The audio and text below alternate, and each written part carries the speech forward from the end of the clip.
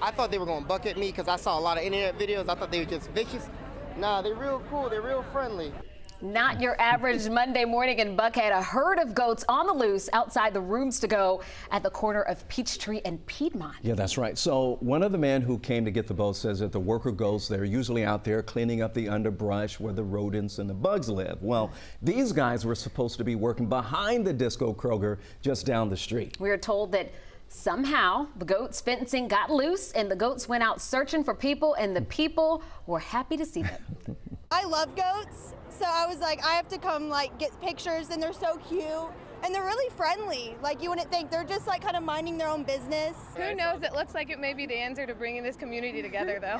Yeah, everyone's getting along real well out here, so. Maybe we just need a little petting zoo here in Buckhead. Yeah, make it permanent. Yeah, it's just a little temporary petting zoo. As you can see, the goats were safely loaded onto a trailer a short time later, and they got back on the job. I mean, they had a crowd out there. Yeah, they were working it. My goodness.